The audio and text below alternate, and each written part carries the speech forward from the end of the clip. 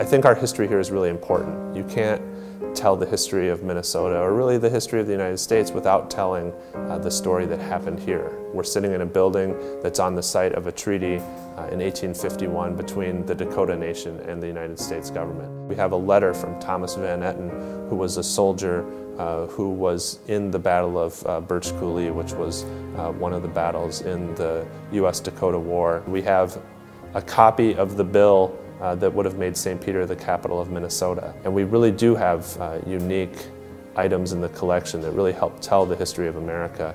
And the reality is that the vast majority of Americans wouldn't know they're here, wouldn't know we're here without the Digital Public Library of America. The Digital Public Library of America is providing greater access to the materials that heretofore have been kept in these county and local historical societies. The Digital Public Library of America, by aggregating metadata and by making this information discoverable, really takes the content that we have in the Minnesota Digital Library, some content that we have in the Minnesota Historical Society, and it throws open the door for people to find it from across the country and across the globe.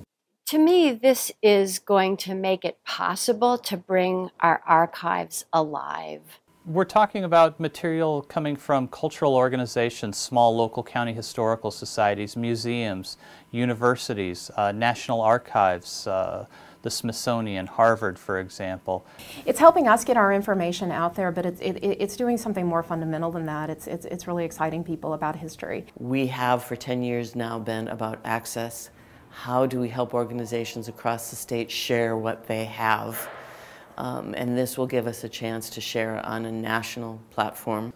As the outreach coordinator, I travel across the state working with organizations that are interested in working with us, helping them digitize their collections, helping them provide access to those collections through the Minnesota Digital Library for the people of Minnesota.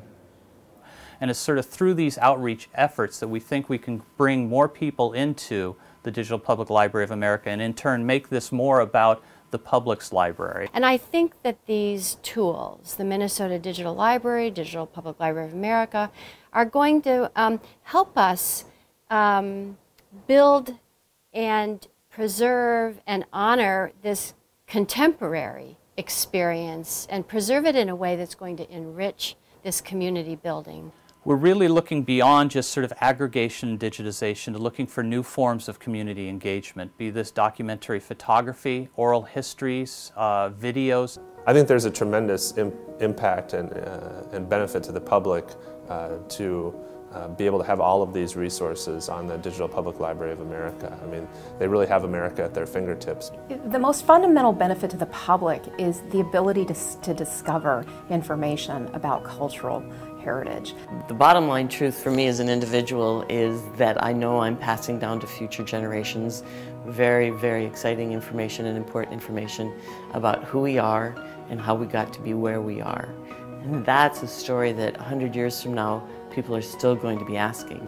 We're telling our local history, but we're really looking to link that and relate that to a national story. And I think that participation in things like the Digital Public Library of America help us do that. And we're not just telling our individual stories, but together we're really telling the story of America.